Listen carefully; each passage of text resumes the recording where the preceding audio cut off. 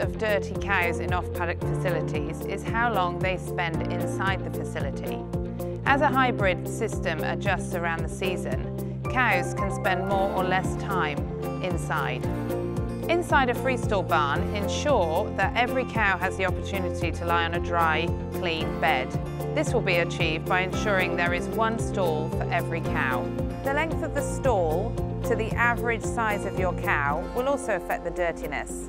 Shorter cows will defecate on the back of the beds, which other cows can potentially lie in. Longer cows will have their tail lying in the passageway, which effectively acts as an effluent paintbrush, where you often see cows with effluent on their backs from this situation. Keeping on top of effluent in the passageways is essential. This is done by setting the scrapers to match the volumes produced. Volumes produced are affected by the number of cows in the facility, time in the facility per day, and diet. Diet change or diet type can affect the looseness of cow feces.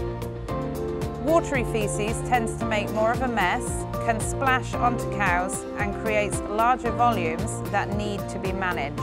Adjust your scraper timing as usage of the facility or diet changes throughout the season.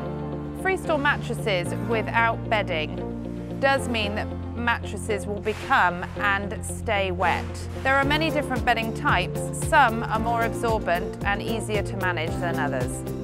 In loose house systems, cultivation and topping up of the surface layer and the stocking rate all affect how dry and clean the top layer of a wood chip pad will stay. Management tips include: cultivate daily when in full use, top up when moisture levels start making cows dirty, and stick to recommended stocking rates. It is important to understand how to keep your cows clean, regardless of the type of off-paddock facility you have.